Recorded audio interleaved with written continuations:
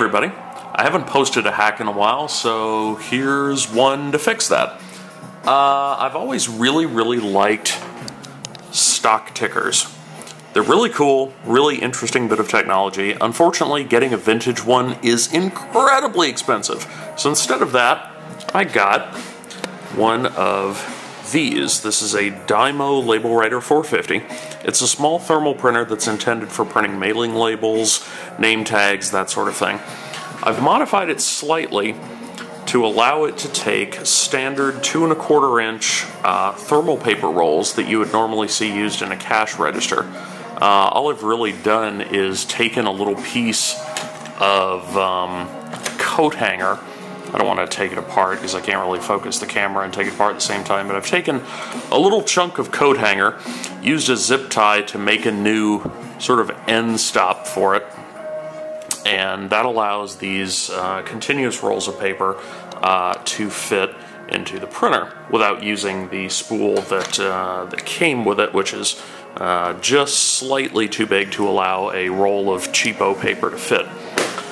So what I built on top of that is a little bit of code using Ruby, the RMagic library built on top of ImageMagick, the Twitter gem, and of course I'll credit all the folks that are responsible for this stuff in the credits. But I threw together a little bit of code that goes out, searches Twitter every 30 seconds, looks for a particular hashtag. Any tweets that are found with that hashtag are converted into an image, formatted nicely for the 300 dpi thermal print head that the Dymo has, and then they are thrown out the USB bus to the printer.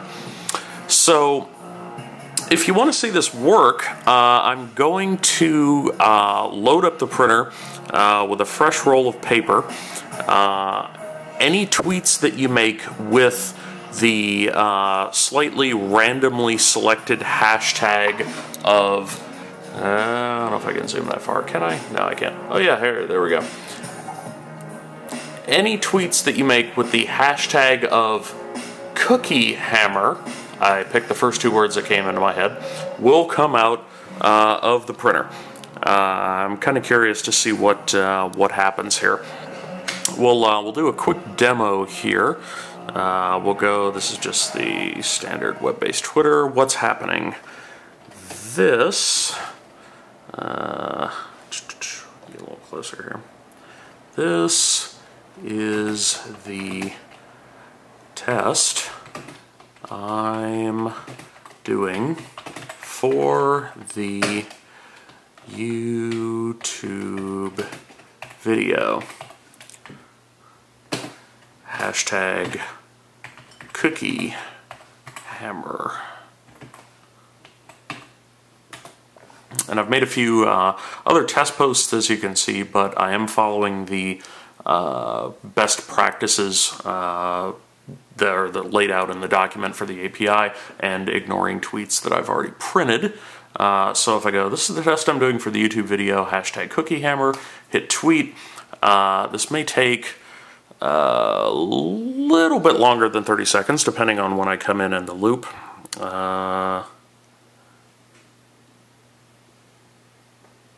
It'll be some increment of 30 seconds, I would imagine. Also depends on their update speed. Also, interestingly enough, I have the raw data that's being sent to the printer kicked out to the screen, and if you look at it just at a distance and blur your eyes, I don't know if this will work on video, but you can see this is a test. Cookie hammer. So that's kind of cool. So possibly, oh, there we go. Something just kicked out of the printer. I'll give it a form feed here just so you can see what just came out. I have form feeds turned off to save paper, but I'll do it manually. And in fact, you can see this is the test I'm doing for the YouTube video, hash cookie hammer. So yeah, send a tweet. I'm going to load up some fresh paper. Don't worry, I'll recycle it once it's done. Yeah, see how much of my paper you can burn off. This will be awesome. Have a good night. Later.